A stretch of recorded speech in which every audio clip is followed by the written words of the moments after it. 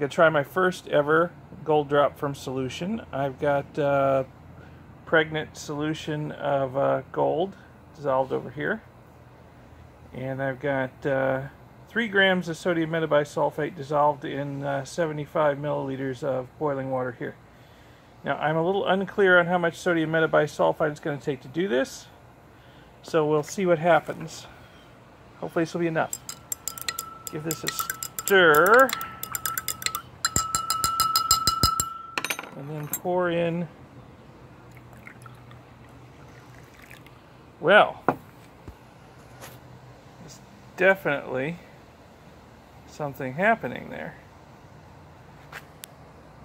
That was a dramatic color change.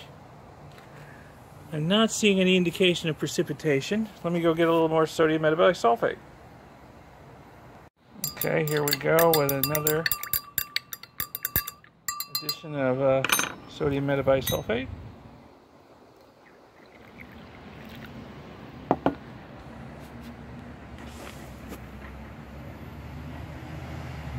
Oh, that looks better.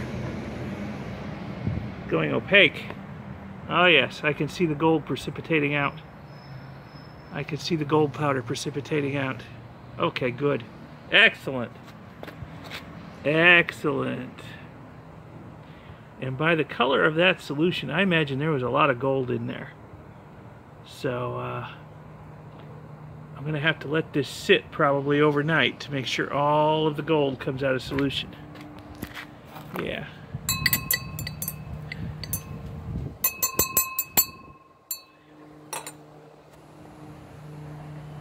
Look how opaque that is, though. Yeah, I can see a fine powder collecting on the bottom. Excellent.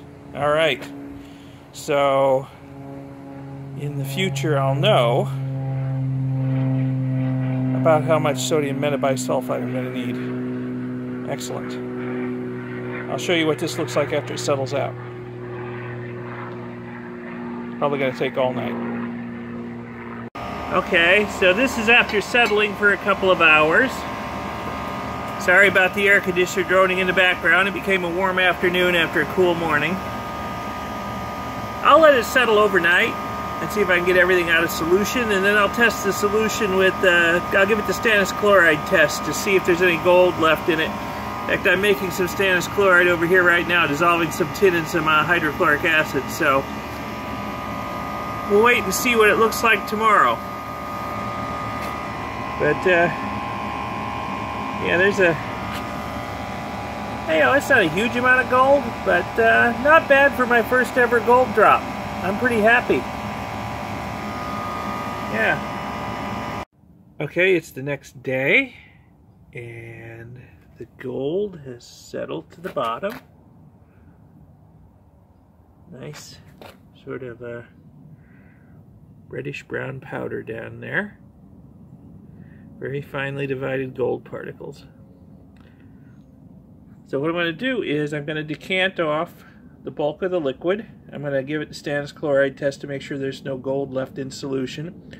If there is, I'll set it aside and keep it, and probably evaporate it down and concentrate it and add it to my next run when I do a gold drop. But I don't know how much gold's still going to be in there. We'll see. I'll check it. And then once I have the bulk of the liquid decanted off, I'm going to clean the gold powder down there a couple times. Clean it with water, clean it with hydrochloric acid, clean it with water again. Probably clean it with water a couple times after the acid. And then dry it. And then we'll see just how much powder we have. Okay, I've decanted off most of the liquid. I stirred up a lot of the gold in there while I was doing it, so I'm letting it settle again. Trying to get it to settle down to the bottom corner of the beaker there, so I can pour off some more and then clean the gold. So, before I move on, I'm going to do the stannous chloride test and see what we get. So here's a little bit of the solution in here, and I'm going to have to see if I can do this one-handed with the phone. Get some of my stannous chloride solution and put that in there. And oh, look at that. Okay, we've got a pretty strong reaction. So there's still some gold in there, maybe some platinum too, from the color of it. So I'm glad I didn't just throw this liquid out. I'm going to keep it. So what I'm going to do is I'm going to concentrate it by evaporation and just store it. And then the next time I do a gold drop, I'll add this to the other liquid. So I don't think it's concentrated right enough now to bother with trying to do another gold drop. So I'll just concentrate it down and store it. So I'm glad I did the stannous chloride test, though. That's very useful. Let you know that hey, there's still precious metal in there. Don't throw this stuff out. So I'm going to continue once the gold settles down to the bottom there, out of the water column. I'm going to continue decanting it off and then cleaning it. So, thanks for watching. Well, here it is. Gold from my first gold drop. Yeah, I'm not getting rich, but it's a start. I don't even know if there's enough there to measure with my crappy gram scale, which only measures to one place past the decimal point. I may just let it accumulate and then measure it once I have a decent amount. But it's a start. Everybody's got to start somewhere. And I'm just happy everything went okay. Well, I am very pleasantly shocked and surprised. I didn't think I had that much gold there, but here it is, 0.4 grams. And, you know, there's probably a little bit more in here. It's very fine, and it's sticking to the side of the beaker. I'll tease it out with the paintbrush.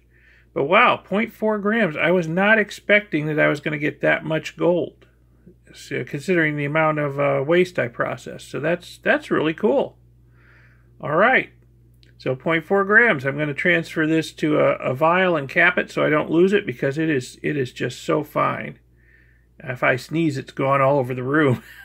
So I'll get whatever else I can out of the beaker with the paintbrush, and then I'll transfer it to a vial and cap it. And I'll probably wait until I have some more before I try melting it down and making a button.